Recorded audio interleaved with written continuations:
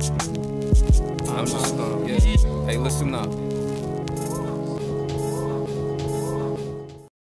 What's really good, everyone? It's your man Tej, aka Mr. Break It Down, and you're watching the season 2 finale of Aight So Boom. It's been such a dope ride during this new season of the show, and as I did last time, I want to truly and sincerely thank each and every one of you for your support since day one. Now that we got all the mushy stuff out the way, let's get down to the nitty gritty. We're watching the Amazon Prime Video original film coming to America. Let's get it! Unfortunately rated PG-13 with a runtime of approximately 1 hour and 48 minutes, Coming to America features comedic legend Eddie Murphy, who reprises his role as the African monarch Akeem, who suddenly learns that he has a bastard son in the United States and must return to America to meet this unexpected heir and build a relationship with him to keep the Zamundan traditions alive.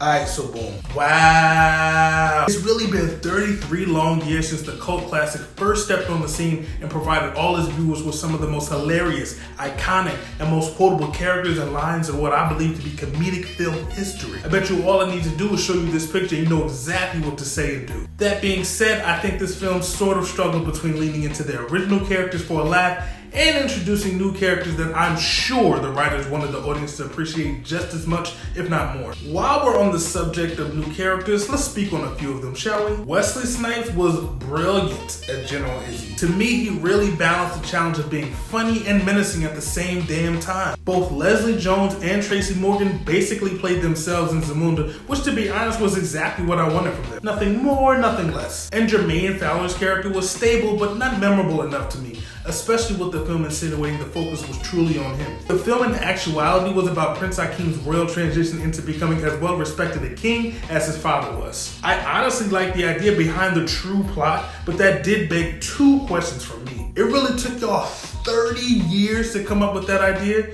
and you truly believed in your heart of hearts we needed this sequel? The long wait, even the actual timing behind the filming of the project for sure affected how some things were portrayed. One of the cool things about the fictional country in the original film was how grand it looked, outside and inside the palace. Now, no disrespect whatsoever to Ricky Rose and his absolutely stunning mansion, which was used as the palace for the film, but I honestly think we were cheated in experience. Now, to me, a lot of the celebratory scenes were noticeably much smaller in scale, which I can only surmise was for sure a product of this Papa John's pizza we're in called COVID-19. Listen, I'm sorry, not sorry, y'all, but when it comes to our classic film and television series being rebooted or given a sequel, I'm just a strong advocate for leaving it the alone sometimes. That goes double for the gem that is Harlem Nights. Overall, I thought the film was cool. Not as many funny moments as I hoped for, but certainly a ton of unexpected and truly recognizable cameos that for sure had to show me, and I'm sure some of the more astute viewers, where the majority of the film's budget went. I give Coming to America 3 out of 5 booms. That's my time, y'all. Hopefully I'll see you sooner than later. Peace.